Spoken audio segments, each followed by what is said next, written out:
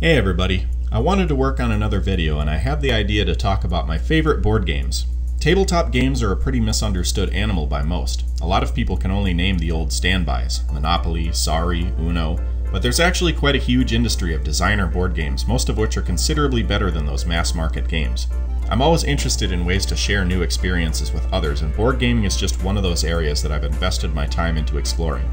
Now I'm going to exercise discipline to keep this video a manageable length, but if you want to know more about any of the games I'm covering, just search for them.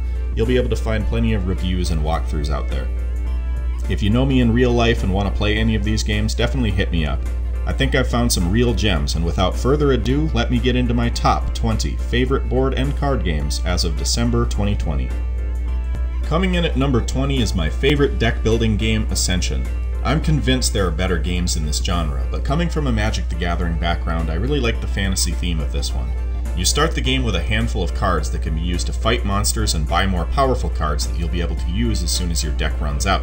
You're continually improving your deck of cards throughout the game and doing wilder and wilder things each turn. I like the tension of whether to specialize in fighting or purchasing, and I like the engine building you can do, buying just the right cards that will combo together, replace themselves, and let you draw through your whole deck. Number 19 is Betrayal at House on the Hill. I mentioned experiences, and this is the best one to have on a spooky October night. You and your friends are exploring a haunted mansion, discovering new runes and creepy omens that will eventually trigger a haunt. What the haunt might be, you won't know until it happens. Maybe you'll encounter a legion of possessed dolls and will need to fight for your lives. Or maybe one of you will go berserk from an ancient curse and the rest of you will need to find an artifact to stop them. The rules can sometimes be a bit wonky in this game, but you'll get by, and if you've got the lights dimmed and your friends are intent on reading the mysterious lore of each new thing you uncover, you can't beat this one for a Halloween party. Gemblow is my number 18, and it's an abstract strategy game about placing vaguely Tetris-like colored pieces on a hexagonal board. You want to be the one to place the greatest number of pieces. It's light, easy to teach, and looks great on the table, and I like scanning the board for where I can worm my piece through somewhere my opponent thought they'd blocked me. There's not much else to say, so let's keep this video moving. Number 17 is Battlestar Galactica the board game. This is a theme-rich social deduction game, a phrase you'll hear an awful lot on this list as it's my favorite genre. You are playing as the crew of the Galactica, trying to find a new home for humanity and facing hurdle after hurdle. I loved this show, and I love how thematic this game is, as you're watching everyone's actions and aren't quite sure who you can trust. Someone might be a Cylon infiltrator who's actually sabotaging you. Do you accuse your friend and try to flush them out of an airlock, or do you watch them a bit longer and risk them really messing up your plans? This game is a bit on the lengthy side, but if you enjoy the show, I'd highly recommend it. Number 16 is Codenames. You will have a 5x5 grid of words and will split into two teams with one person on each team being the clue giver. They're trying to give short clues that will guide you to guess a designated set of words, but be careful. If you guess the other team's words, they will get those points. And worst of all, there's one word that if guessed is an instant loss for your team. The fun here is in getting into each other's heads. As the clue giver, you might have a clue that could connect 3 of your words, but oof, it might connect it to a 4th word that they absolutely cannot guess. Do you take the risk? Do you know how their mind works? Find out with Codenames. Coming in at number 15 is a well-respected Cold War simulation game for 2 players, and that is Twilight Struggle. One of you will be the United States and the other the Soviet Union, and you're trying to counter each other's attempts to expand your influence over the world. You can attempt coups and proxy wars, but don't get too aggressive with your strategy or you risk plunging the world into nuclear war. You have cards based on real historical events that you can play for that event, or to help spread your influence. I love that sometimes you need to use your opponent's card, but doing so will trigger that beneficial event for them, so you want to time it so it helps them as little as possible. The cards also tend to come out in an order that is historically accurate thanks to the deck being divided into 3 time periods. Twilight Struggle is just a richly thematic experience full of interesting decisions for both players. Number 14 is Spectre Ops. This is a hidden movement game where one player will be infiltrating an enemy compound, warehouse, whatever, and the other players are trying to hunt down and eliminate them before they can complete their objective and escape. What makes this interesting is the infiltrating player is not marked on the board, and is instead writing their movements secretly on a separate sheet. The hunters have to search, and if the hidden player ever lands in or crosses their line of sight, they must reveal that publicly, helping the hunters zero in on where they could be. It's so tense as the hidden player listening to your friends point right at the spot where you are and say, "He could be here," and you just have to poker face it. Next up is Time Stories at 13. If someone asked me what the deep end of the kinds of experiences board games can give is, one of the games I would mention would certainly be Time Stories. You and your friends work together as time-traveling investigators, trying to solve a mystery and put a stitch in time. This is essentially a choose-your-own-adventure book with gorgeous art and lots of choices. Do you check that drawer, talk to the nurse, go to the observatory or the garden? Each choice takes some of your precious time, and when you run out, you're jacked out of this time period like something from the Matrix. Thankfully, you can go back in and start again, this time using the knowledge you just gained. You now know the nurse didn't have anything useful to tell you, and you can beeline straight for that hidden passageway you found. There are many different modules or stories that you can play, and while I've heard that some of the later stories started to wane in quality, I think this is an incredible idea, and I was absolutely blown away by Time Stories. My number 12 is another social deduction game, Spyfall. This is a quick game where each player will receive cards that show the same location. A casino, or a beach, or a space station, or a hospital, etc. The twist is that one player receives a card with no information on it, just spy. Players begin asking each other questions one at a time and listening to the answer to determine if that player knows the location or not. If you think you've found the spy, you can stop everything and call for a vote to oust them. Or, if the spy thinks they've figured out the location, they can announce it, and if they're correct, they win. The fun here is in trying to ask questions and give answers that are vague enough to throw the spy off, but will still convince the other players that you know the location. If I'm asked, "What are you doing here?"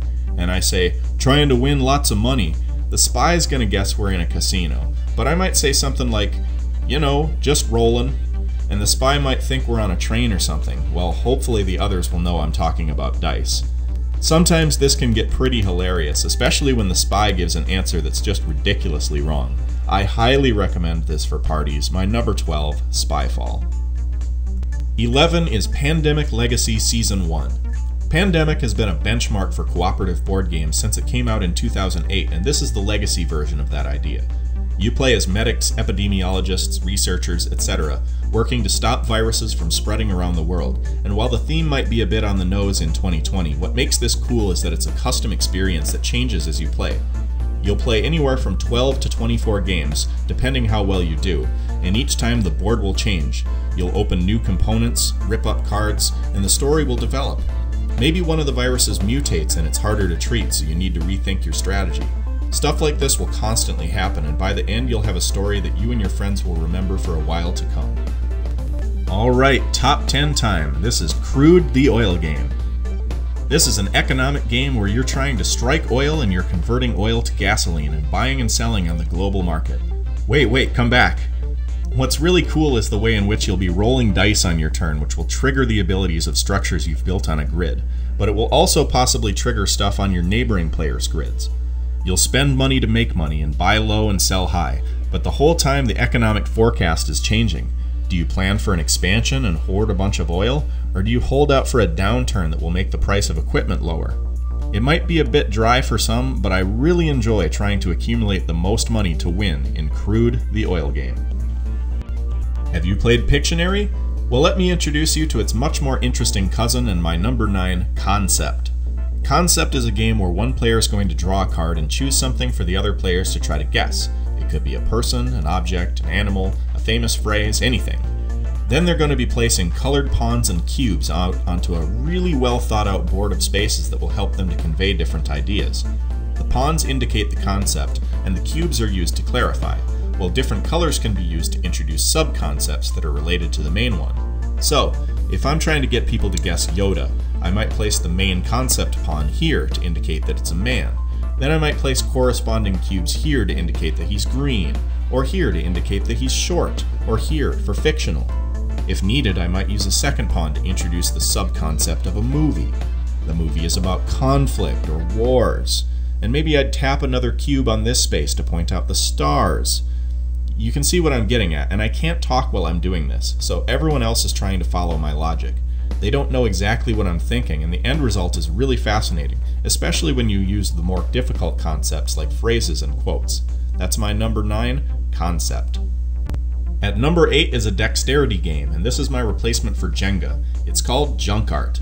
In Junk Art, you'll be stacking a bunch of oddly shaped and colored pieces on a small wooden base. Get points for using more pieces or having the tallest structure, and don't let anything fall or you'll be penalized. There's a bit more to it than that, but it's a simple idea, and what really has me enamored with it is the care that went into including these specific pieces. They all seem to combine in interesting ways, and the structures that you'll build can get pretty impressive. Think you have a steady hand? Try Junk Art. And now at 7 is the game I've played easily 10 times more than all of the others on this list combined, and that's Magic the Gathering.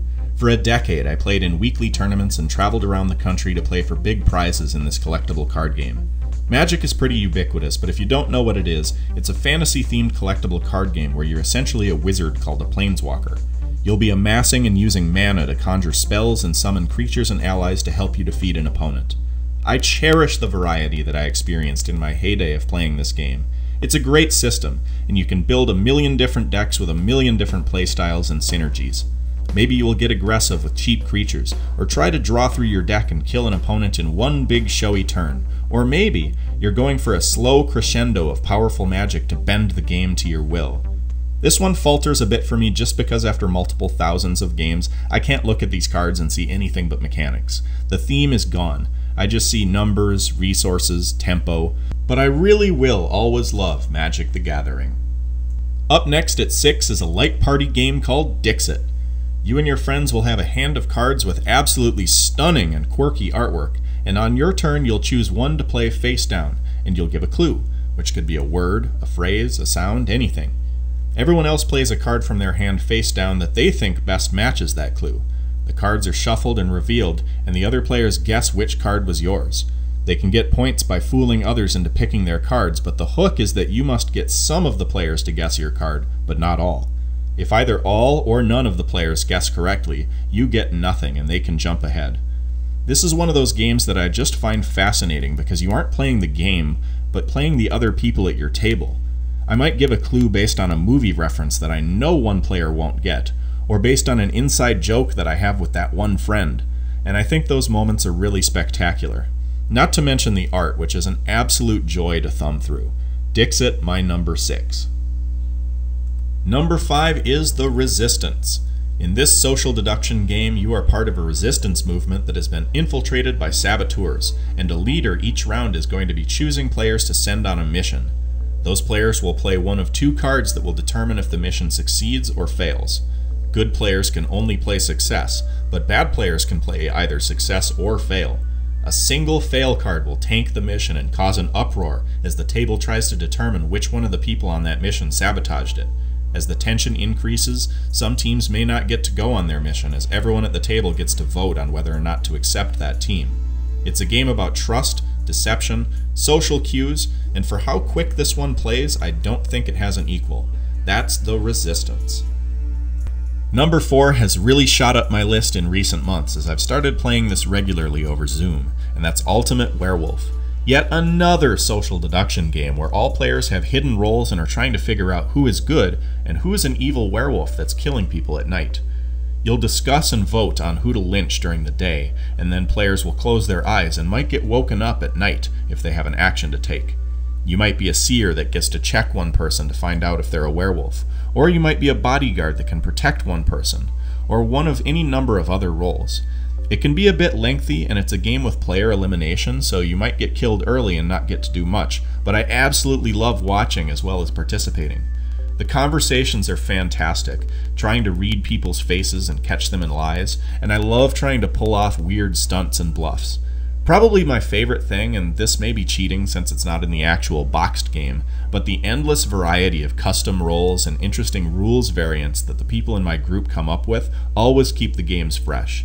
Many of the games that I'm in are recorded and posted to YouTube, and I'll post links to some of the channels that host these werewolf games so you can check them out if you're interested. Rounding out the top 3 is, wait for it, a social deduction game, this time about solving a murder. The game is Deception Murder in Hong Kong.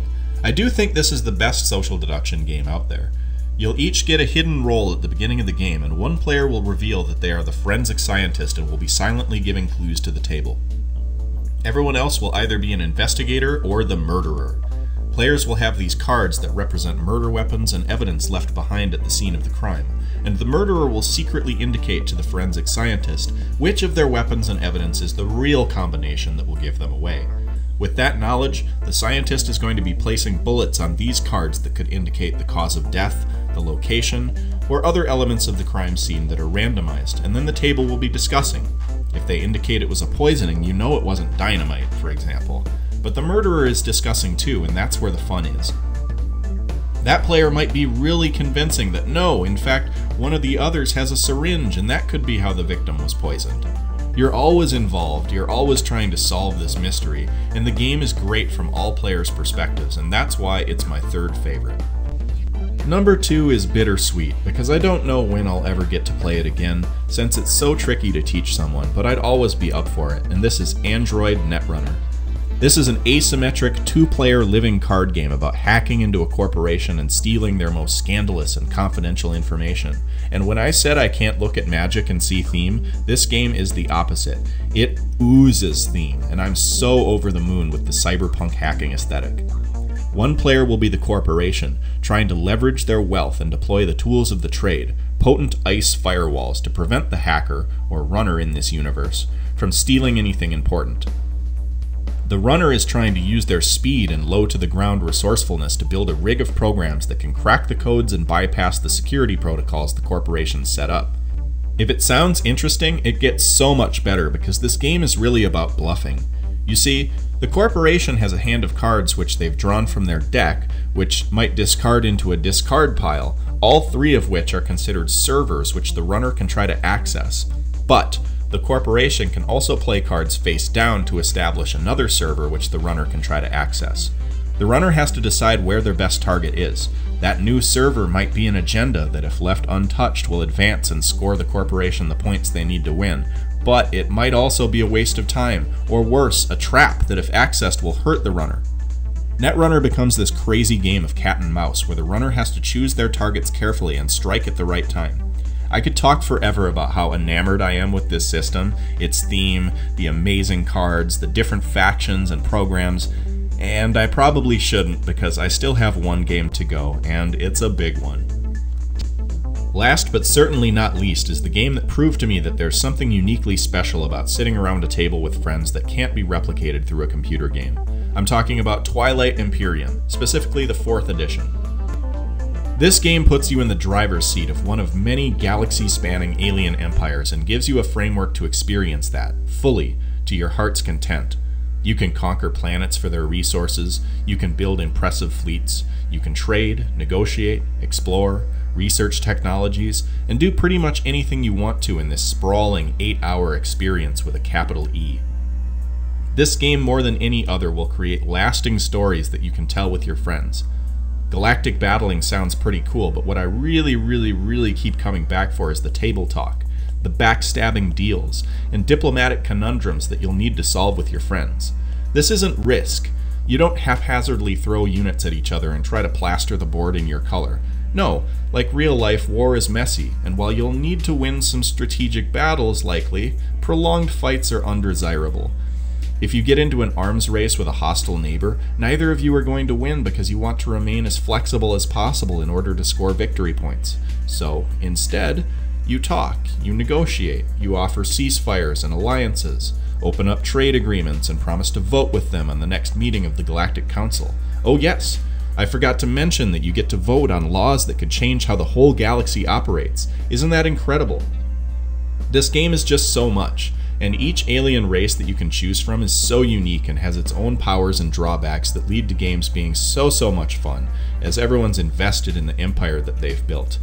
The mighty people of the Hakan will not be insulted by the trade offer you've just made, fool. Yes, this game is hard to get to the table. It's a game that you set aside an entire day to play, but there's simply nothing like it. It's like Civilization, the computer game, but so much better because you're discussing live and looking your friend in the face as you physically move that fleet of dreadnoughts into their home system. The other players at the table giggle and cheer, or whisper in that player's ear. What did they say? Are they plotting against you? Your good neighbor wouldn't do that after all the lucrative trading you've shared in, would they? You'll have to play this game to find out. Thanks again for checking this out. This was super fun to put together. Let me know if you have any questions, and happy gaming!